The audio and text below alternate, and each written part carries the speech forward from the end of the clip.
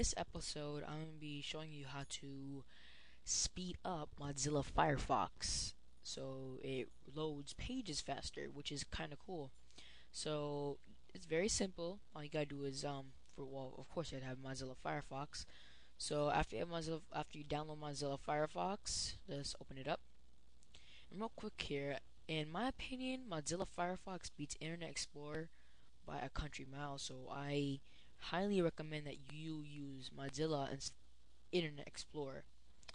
So after you download and open up Mozilla Firefox, you want to go to your address bar and type in about semicolon config and press enter. And you'll be presented with a brand new screen, and you have filter, preference name. Underneath filter, you have preference names, status, type, value, and all you want to worry about is filter. So you just go to filter and type in network, but don't press enter, and it automatically searches it up for you. And well, all right, there we go. So after you search up network, don't just remember, don't press enter. It automatically does it for you.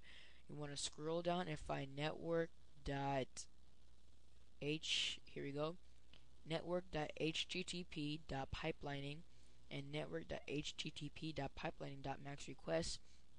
And for the first one, you want to go to you want to double click on it and turn it to true. At first it's gonna be false, so just double click on it and it's gonna be true. Now for the second one, you want to double click on it, and the default is usually 4, but you want to set it higher to 4, such as 10, 20, 30. I set mine 150, so yeah, you can set it to 152. And after you do that, you're pretty much done. So just test it out. You want to go to any website. I would go to Google, and your web pages should load up a lot faster.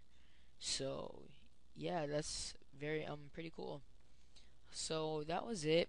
There's an Internet Explorer. There's a way to speed up Internet Explorer too, but I'm not gonna cover that one because I don't use Internet Explorer. So yeah, I recommend you switch over to Firefox because aimed at less by it's it's not aimed by as many hackers as Internet Explorer is. So yeah, I highly recommend you get Mozilla Firefox. So yeah, so that's about it, and thanks for watching.